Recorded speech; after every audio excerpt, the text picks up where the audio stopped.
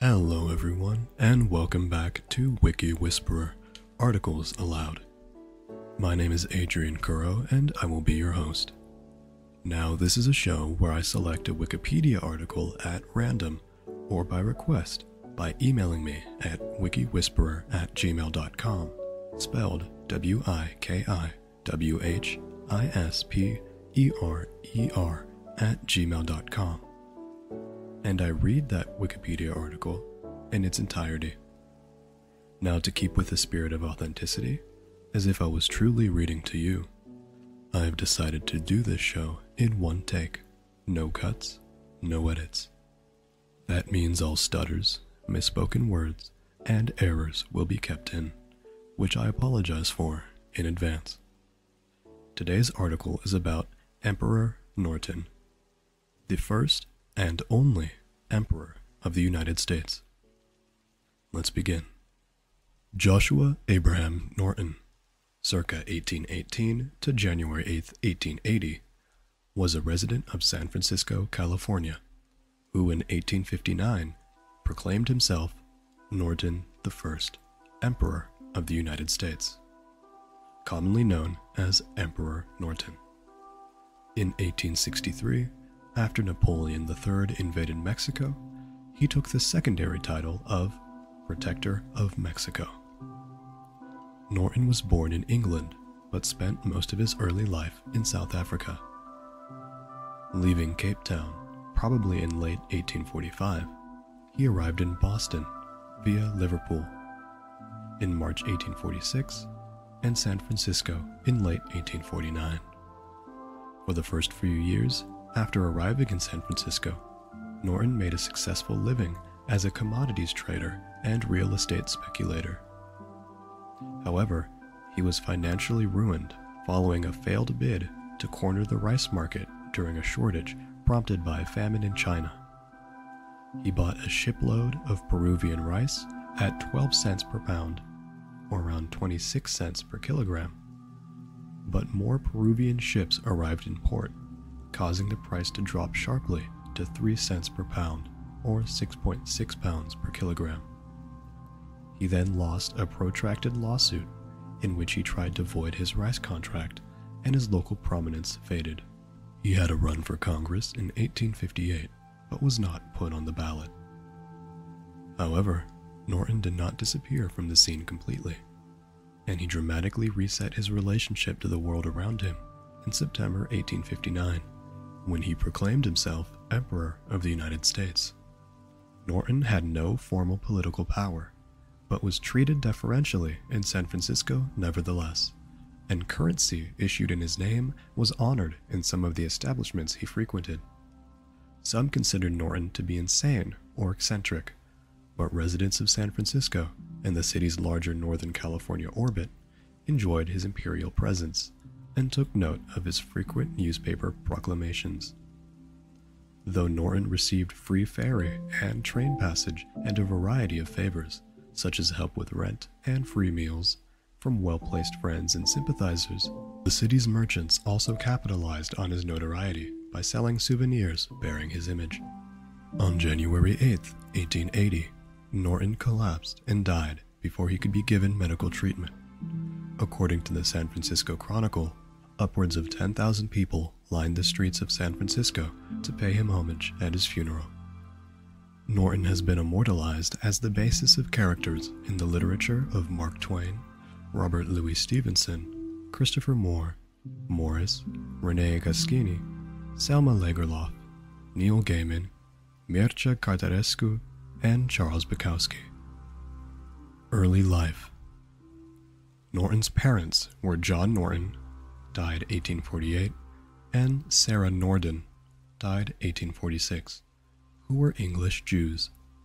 John was a farmer and merchant, and Sarah was a daughter of Abraham Norden and a sister of Benjamin Norden, a successful merchant. The family moved to South Africa in early 1820 as part of a government-backed colonial scheme whose participants came to be known as the 1820 settlers.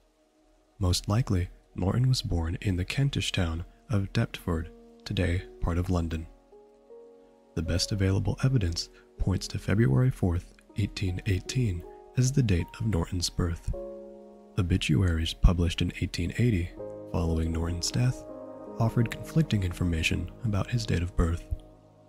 The second of two obituaries in the San Francisco Chronicle, quote, following the best information obtainable, end quote, cited the silver plate on his coffin, which said he was, quote, aged about 65, end quote, suggesting that 1815 could be the year of his birth. However, Norton's biographer, William Drury, points out that about 65 was based solely on the guess that Norton's landlady offered to the coroner at the inquest following his death. In a 1923 essay published by the California Historical Society, Robert Ernest Cohen claimed that Norton was born on February 4, 1819. However, the passenger lists for the La Belle Alliance, the ship that carried Norton and his family from England to South Africa, list him as having been 2 years old when the ship set sail in February 1820. This information appears not to have been known until after 1934, the year that Norton's headstone was placed at his grave in Colma, California, when Cohen's account remained prominent. This may help to explain why those who had the stone made used 1819 as the birth year. The February 4, 1865 edition of the Daily Alta California newspaper included an item in which the Alta wished Emperor Norton a happy 47th birthday, indicating that his birth date was February 4, 1818, not 1819, as Cohen claimed, a date that would line up with La Belle Alliance's passenger list from 2 years later. Moreover, when Cohen quoted the 1865 Alta item in his essay, he used an altered version in an apparent attempt to advance his claim of an 1819 birth date. Persistent claims for an 1819 birth date are of doubtful provenance, tracing to unsubstantiated assertions made online during the early years of the Internet. The Emperor Norton Trust, a non-profit organization that engages in Norton research and education, produced a 2018 bicentennial series, Emperor Norton at 200, that took as its starting point a February 4, 1818 birth date for Norton. Supporting and participating in the series were a number of institutions that long have helped to preserve the historical record of Emperor Norton: the California Historical Society, the San Francisco Public Library, the Mechanics Institute, and the Society of California Pioneers. There are often repeated historical claims that Joshua Norton arrived in San Francisco on a specific vessel, the Francesca, on November 23, 1849, that he arrived with $40,000 in whole or in part a bequest from his father's estate, and that he parlayed this into a fortune of $250,000, or $9,865,032.05 in 2023 US dollars. None of this is substantiated by contemporaneous documentation. What is known is that, after Norton arrived in San Francisco, he enjoyed a good deal of success in commodities markets and in real estate speculation, and that by late 1852, he was one of the more prosperous, respected citizens of the city. In December 1852, Norton thought he saw a business opportunity when China, facing a severe famine, placed a ban on the export of rice, causing the price of rice in San Francisco to increase from 4 to 36 cents per pound, or 9 to 79 cents per kilogram. When he heard the Glide, which was returning from Peru, was carrying 200,000 pounds, or 91,000 kilograms of rice, he bought the entire shipment for $25,000, or 12.5 cents per pound, hoping to corner the market. Shortly after he signed the contract, several other shiploads of rice arrived from Peru, causing the price of rice to plummet to 3 cents a pound. Norton tried to void the contract, stating the dealer had misled him as to the quality of rice to expect.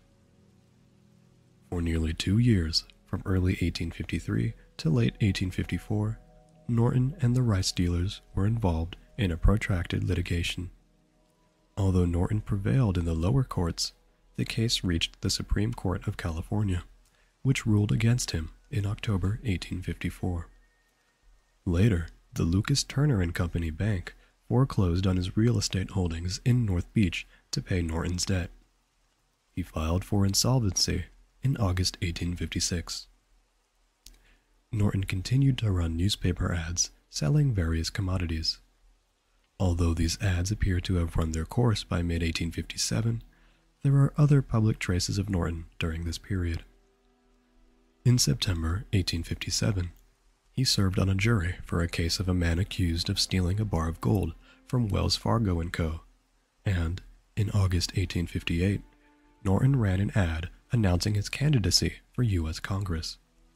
By this time, he was living in reduced circumstances at a working-class boarding house. Reign as Emperor. Declaring himself emperor. By 1859, Norton had become completely discontented with what he considered the inadequacies of the legal and political structures of the United States. In July 1859, he issued a brief manifesto addressed to the, quote, citizens of the Union, end quote. It outlined in the broadest terms the national crisis as Joshua saw it, and suggested the imperative for action to address the crisis at the most basic level. The manifesto ran as a paid ad in the San Francisco Daily Evening Bulletin. 2 months later, on September 17, 1859, Norton hand-delivered the following letter declaring himself Emperor of these United States to the offices of the Bulletin. Quote, at the peremptory request and desire of a large majority of the citizens of these United States, I, Joshua Norton, formerly of Algoa Bay, Cape of Good Hope, and now for the last 9 years and 10 months, past of San Francisco, California, declare and proclaim myself Emperor of these United States, and in virtue of the authority thereby in me vested, do hereby order and direct the representatives of the different states of the Union to assemble in Music Hall of this city on the 1st day of February next, then and there to make such alterations in the existing laws of the Union as may ameliorate the evils under which the country is laboring, and thereby cause confidence to exist both at home and abroad in our stability and integrity. Norton I, Emperor of the United States. End quote. The paper printed the letter in that evening's edition for humorous effect, and thus began Norton's whimsical 20-year reign over the United States. Norton issued numerous decrees on matters of state, including a decree on October 12, 1859, to formally abolish the United States Congress.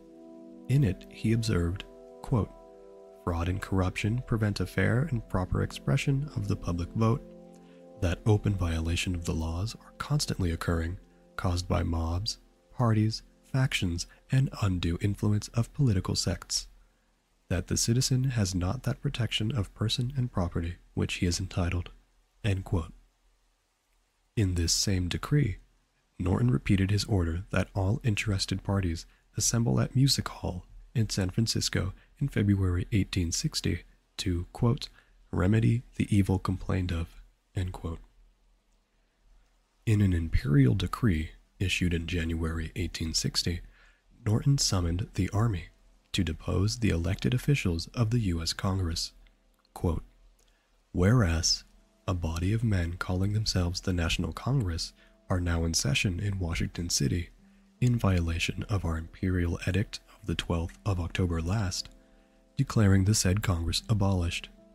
Whereas it is necessary for the repose of our empire that the said decree should be strictly complied with. Now, therefore, we do hereby order and direct Major General Scott, the Commander-in-Chief of our armies, immediately upon receipt of this, our decree, to proceed with a suitable force and clear the halls of Congress. End quote. Norton's orders were ignored by the army, and Congress likewise continued without any formal acknowledgement of the decree. A decree in July 1860 ordered the dissolution of the Republic in favor of a temporary monarchy.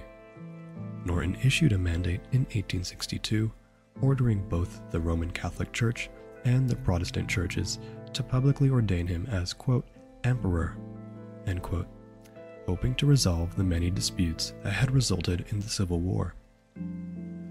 Norton then turned his attention to other matters, both political and social.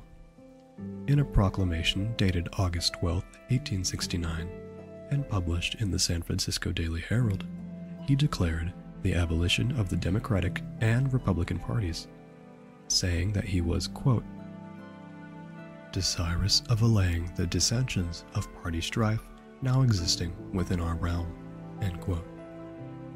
The failure to treat Norton's adopted home city with appropriate respect was the subject of a particularly stern edict that often is cited as having been written by Norton in 1872, although evidence is elusive for the authorship, date, or source of this decree. Quote, whoever, after due and proper warning, shall be heard to utter the abominable word Frisco, which has no linguistic or other warrant, shall be deemed guilty of a high misdemeanor, and shall pay into the imperial treasury as penalty the sum of $25, end quote. Norton was occasionally a visionary, and some of his imperial decrees exhibited profound foresight. He is said to have issued instructions to form a League of Nations. He explicitly forbade any form of conflict between religions or their sects, and he issued several decrees calling for the construction of a suspension bridge or tunnel connecting Oakland and San Francisco, with the last of these decrees showing his irritation at the lack of prompt obedience by the authorities. Quote, whereas we issued our decree ordering the citizens of San Francisco and Oakland to appropriate funds for the survey of a suspension bridge from Oakland Point via Goat Island, also for a tunnel, and to ascertain which is the best project, and whereas the said citizens have hitherto neglected to notice our said decree, and whereas we are determined our authority shall be fully respected, now, therefore, we do hereby command the arrest by the army of both the boards of city fathers, if they persist in neglecting our decrees. Given under our royal hand and seal at San Francisco this 17th day of September 1872. End quote. Long after his death, similar structures were built in the form of the San Francisco-Oakland Bay Bridge and the Trans-Bay Tube, and there have been efforts since the 1930s to name the Bay Bridge after Emperor Norton, or at least to add Emperor Norton Bridge as an honorary name for the bridge. Norton's Imperial Acts. Norton spent most of his daylight hours inspecting the streets, spending time in parks and libraries, and paying visits to newspaper offices and old friends in San Francisco, Oakland, and Berkeley. In the evenings, he often was seen at political gatherings or at a theatrical or musical performances. He wore an elaborate blue uniform with gold-plated epaulets, at some time given to him second-hand by officers of the United States Army post at the Presidio of San Francisco.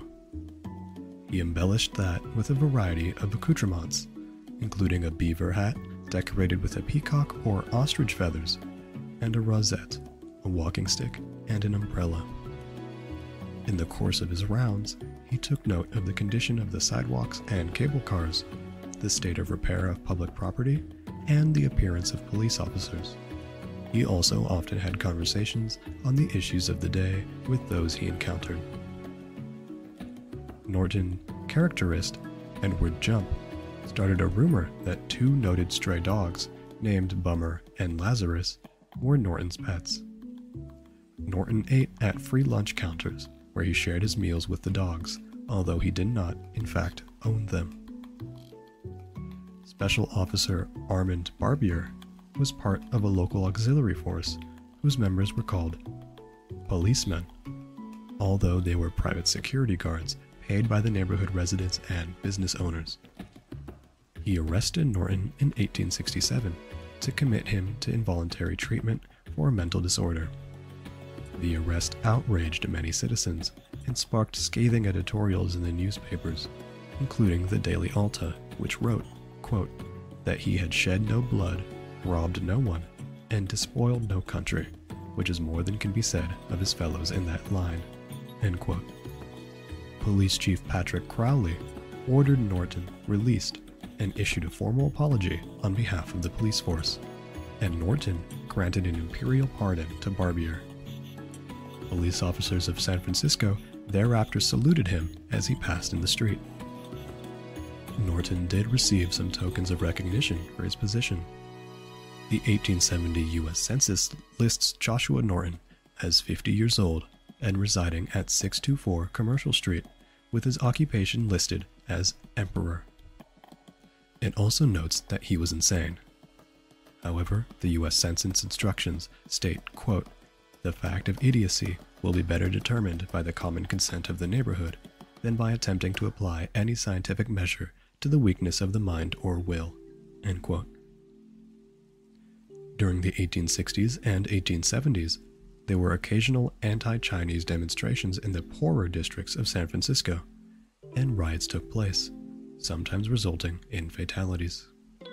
Starting in the late 1870s, those riots were fomented at rallies on Sunday afternoons at the Sandlots across from City Hall. The rallies were led by Dennis Kearney, a leader of the anti-Chinese Working Men's Party of California.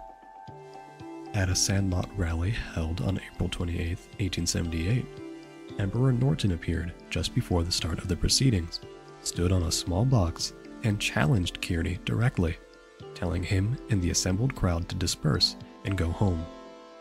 Norton was unsuccessful, but the incident was widely reported in local papers over the next couple of days.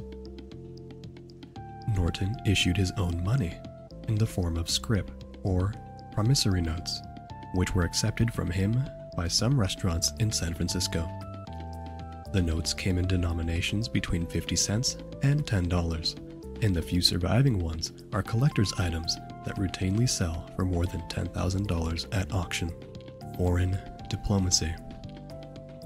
Throughout his reign, Norton commented on the policies and actions of foreign governments, issuing proclamations and sending letters to foreign leaders in attempts to establish congenial and fruitful relations with them and their countries, and, if he felt necessary, to cajole better behavior. In 1862, Mexico was invaded by French Emperor Napoleon III, after not being able to pay war reparations following the disastrous Reform War. Napoleon installed the Habsburg Maximilian I as his puppet ruler. That news quickly reached the United States, and a man in San Francisco suggested that Emperor Norton take the title, quote, Protector of Mexico, end quote, both because no one had been appointed protector, and because of a popular legend stating Norton was the son of Napoleon III. Norton happily obliged, adding the title to many of his proclamations. But he later would revoke the title, stating, quote, it is impossible to protect such an unsettled nation, end quote. Norton wrote many letters to Queen Victoria, including a suggestion that they marry to strengthen ties between their nations. That proved futile because the Queen never responded. Norton also sent a number of letters to Kamehameha V, the King of Hawaii at the time, regarding an estate in the Kingdom of Hawaii. Near the end of his reign, Kamehameha would refuse to recognize the democratic U.S. government, instead opting to only recognize Norton as sole leader of the United States. Later years and death. Norton was the subject of many tales.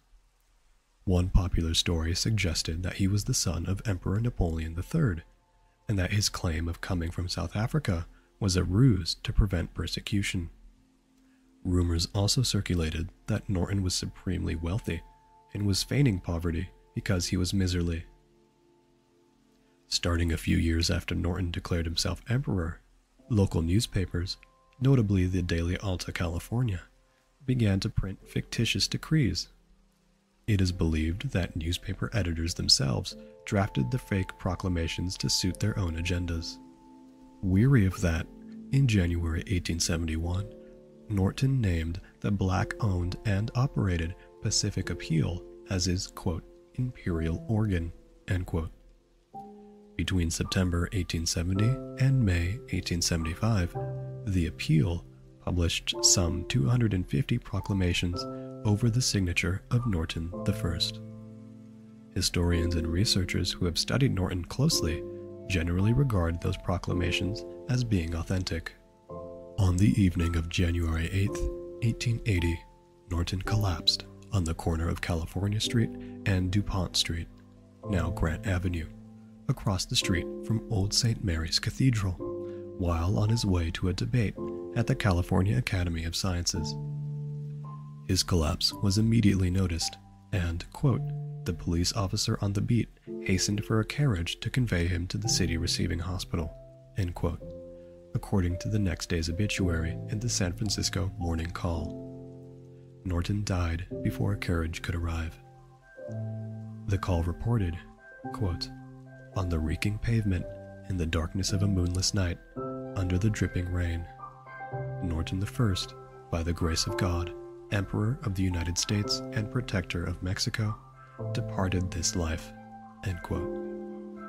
2 days later, the San Francisco Chronicle led its article on Norton's funeral with the headline, quote, Le Roi est mort, end quote, translated as, quote, the king is dead, end quote, and the first half of the traditional proclamation of a new king.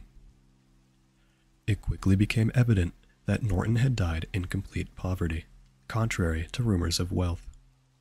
$5 or $6 in small change was found on his person, and a search of his room at the boarding house on Commercial Street turned up a single gold sovereign, worth around $2.50.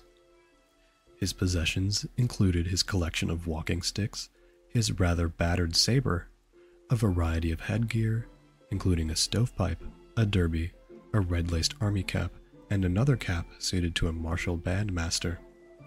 There was an 1828 French franc, and a handful of the imperial bonds that he sold to tourists at a fictitious 7% interest. Also found were fake telegrams, purporting to be from Tsar Alexander II of Russia, congratulating Norton on his forthcoming marriage to Queen Victoria, and from the President of France, predicting that such a union would be disastrous to world peace. Also found were his letters to Queen Victoria, and 98 shares of stock in a defunct gold mine. Initial funeral arrangements were for a pauper's coffin of simple redwood. However, members of a San Francisco Businessmen's Association, the Pacific Club, established a funeral fund that provided for a handsome rosewood casket and arranged a dignified farewell. Norton's funeral on Sunday, January 10th, was solemn, mournful, and large. Paying their respects were members of, quote, all classes, from capitalists to the pauper, the clergyman to the pickpocket, well-dressed ladies, and those who garb and bearing hinted of the social outcast, end quote. The next day, the San Francisco Chronicle reported, under the headline, Le Roi est mort, that some 10,000 people had come to view the emperor's body in advance of the 2 p.m. funeral. Notwithstanding the later legend of a, quote, 2-mile-long cordage, end quote, the Chronicle reported in the same article that people lined the streets for only the first block or two. The emperor's casket was attended by, quote, only 3 carriages, end quote, with no mourners on foot, and there were, quote, about 30 people, end quote, at the burial service in the Masonic Cemetery. In 1934, Norton's remains were transferred to a gravesite at Woodlawn Memorial Park Cemetery in Colma, California. In popular culture, details of Norton's life story may have been forgotten, but he has been immortalized in literature. Mark Twain resided in San Francisco during part of Emperor Norton's public life, and modeled the character of the king in Adventures of Huckleberry Finn on him. Robert Louis Stevenson made Norton a character in his 1892 novel, The Wrecker. Stevenson's stepdaughter, Isabel Osborne, mentioned Norton in her autobiography, This Life I've Loved, stating that he, quote, was a gentle and kindly man, and fortunately found himself in the friendliest and most sentimental city in the world. The idea being, let him be emperor if he wants to. San Francisco played the game with him. End quote. In more modern times, the life of Emperor Norton is the inspiration for The Emperor Smith, a Lucky Luke comic book adventure published in 1976. Norton also appears as a character in the comic book The Sandman, Volume 2, Number 31, quote, 3 Septembers and a January, end quote, by Neil Gaiman and Sean McManus, and is voiced by John Lithgow in the audiobook version of the comic. He appeared briefly in Captain America Comics number 11. There have been a number of television adaptations of the Norton story. In the June 15, 1956 episode of the Western anthology series Death Valley Days titled Emperor Norton, Parker Garvey played the title character. In the February 27, 1966 episode of the Western television series Bonanza titled The Emperor Norton, Sam Jaff played the title role. The episode also featured William Challey as Sam Clemens, aka Mark Twain. In the December 18, 1956 episode of Broken Arrow, Season 1, Episode 11, titled The Conspirators, Florence Ames played the character of Emperor Norton. Since 1974, the Imperial Council of San Francisco has been conducting an annual pilgrimage to Norton's grave in Colma, California, just outside San Francisco. In January 1980, ceremonies were conducted in San Francisco to honor the 100th anniversary of the death of, quote, the one and only Emperor of the United States, end quote. The Emperor Norton Trust, founded and based in San Francisco from 2013 to 2019, and originally known as the Emperor's Bridge Campaign, is a non-profit that engages in research, education, and advocacy to advance the legacy of Emperor Norton. Emperor Norton is considered a patron saint of Discordianism, and a park in the micronation Molossia is named after him. Public tributes. There have been perennial efforts to name major public San Francisco landmarks after Emperor Norton, or to enact other permanent local tributes to him.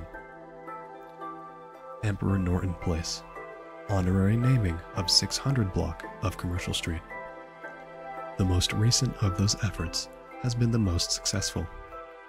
In February 2023, San Francisco Board of Supervisors President Aaron Peskin introduced a resolution to add Emperor Norton Place as a commemorative name for the 600 block of Commercial Street. The resolution was adopted by the supervisors and approved by Mayor London Breed in April 2023, with signage installed in early May. Clock Tower of the San Francisco Ferry Building. In October 2022, the Emperor Norton Trust announced a new effort to have the San Francisco Ferry Building clock tower named the Emperor Norton Tower in 2023, the 125th anniversary of the opening of the building in 1898. San Francisco Oakland Bay Bridge. In 1939, the group E. Clampus Vitus commissioned and dedicated a plaque commemorating Emperor Norton's call for the construction of a suspension bridge between San Francisco and Oakland. The group intended to place the plaque on the recently opened San Francisco-Oakland Bay Bridge, or, failing that, the new Transbay Terminal. However, that was not approved by the bridge authorities, and the plaque was installed at the Cliff House in 1955. It was moved to the Transbay Terminal in 1986 in connection with the 50th anniversary of the bridge. The terminal was closed and demolished in 2010 as part of the project to construct a new Transbay Transit Center, and the plaque was placed in storage. After being restored in late 2018, it was rededicated and reinstalled at the new transit center in September 2019, but after being vandalized in 2020, was moved to Malloy's Tavern in Colma, California in 2021. There have been two 21st century campaigns to name all or parts of the Bay Bridge after Emperor Norton. In November 2004, San Francisco District 3 Supervisor Aaron Peskin introduced a resolution to the San Francisco Board of Supervisors after a campaign by San Francisco Chronicle cartoonist Phil Frank called for the entire bridge to be named for Norton. On December 14, 2004, the board approved a modified version of this resolution, calling only for, quote, new additions, end quote. For example, the planned replacement for the bridge's eastern section to be named the Emperor Norton Bridge. Neither the city of Oakland nor Alameda County passed any similar resolution, so the effort went no further. In June 2013, 8 members of the California Assembly and 2 members of the California Senate introduced a resolution to name the western section of the bridge after former California State Speaker and San Francisco Mayor Willie Brown. In response, there were public efforts seeking to revive the earlier Emperor Norton effort. An online petition, launched in August 2013, called for the entire bridge system to be named after him. The petition was the impetus for the creation of the Emperor's Bridge Campaign, now known as the Emperor Norton Trust, which continued the bridge naming effort until 2022, citing the precedent of 30 California bridges for which the state had authorized multiple names. The trust called on the legislator simply to make Emperor Norton Bridge an honorary name for the Bay Bridge, leaving in place all existing names. More recently, the organization hoped to sponsor a legislative resolution that would take effect in 2022, the 150th anniversary of Emperor Norton's proclamations of 1872, setting out the original version of the bridge. The legislature did not take up the issue in 2022, and the trust suspended its bridge naming effort. And with that, we complete this week's Wikipedia article reading on Emperor Norton, the first and only Emperor of the United States. If you enjoyed listening to this podcast, please give it a 5-star review on whatever podcast directory you may be listening on, as it would help me out a lot. If you have any advice on how I could improve my audio recording and/or format, if you would like to request an article for me to read next week, or if you would simply like to give some kind words of encouragement, please feel free to do so by emailing me at wikiwhisperer@gmail.com. That is spelled wikiwhisperer@gmail.com. And once again, thank you so very much for tuning in with me for my random Wikipedia article of the week. New episodes come out every Wednesday. I do hope you enjoyed, and have a wonderful rest of your day.